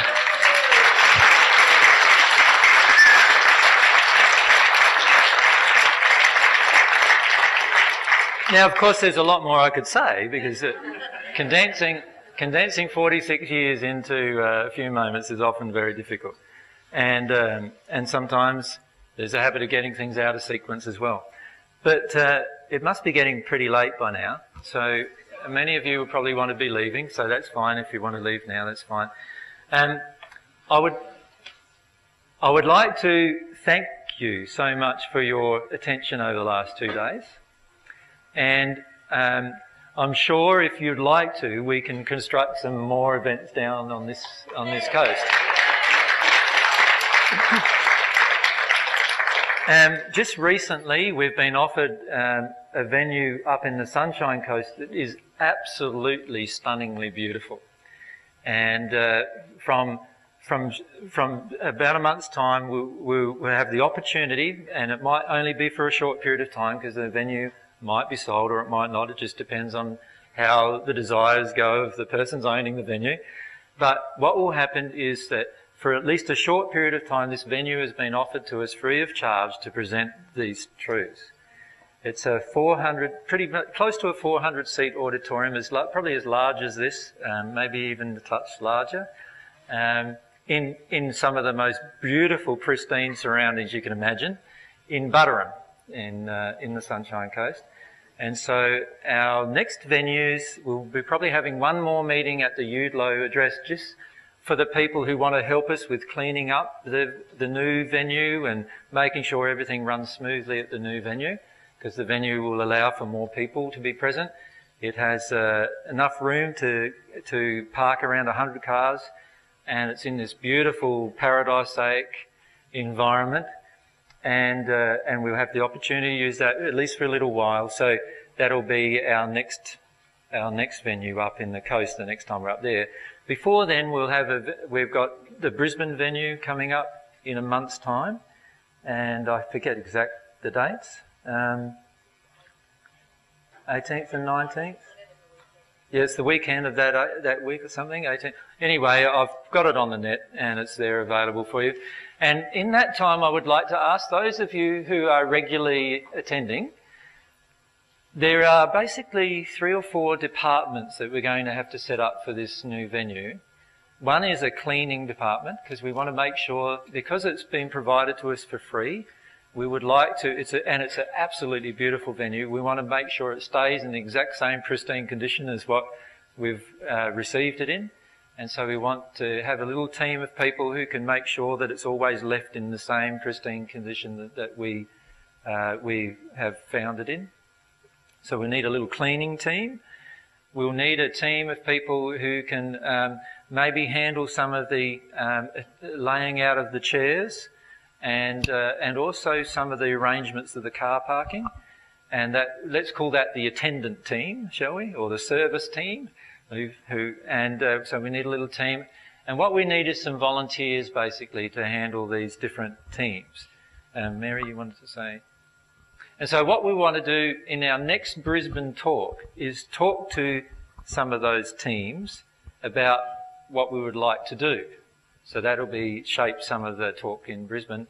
And then what we would like to do before the event happens is to take those people in those teams to the location of the event and show them the premises and show them what needs to be done. Does that make sense?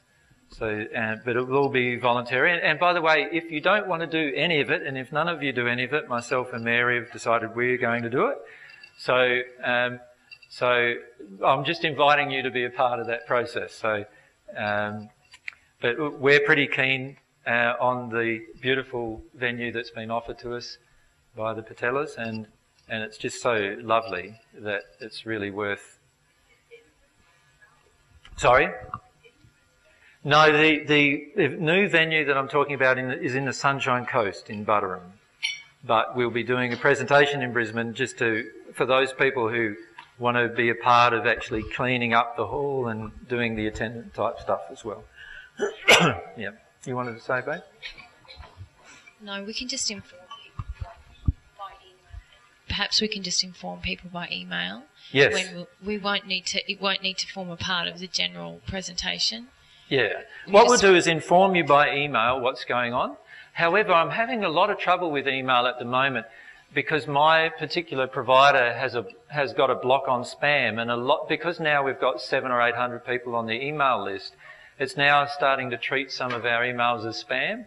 And so what's happening is some of your stuff is not being received on the email list, because particularly if you're a Hotmail account provider, Hotmail has blocked my provider.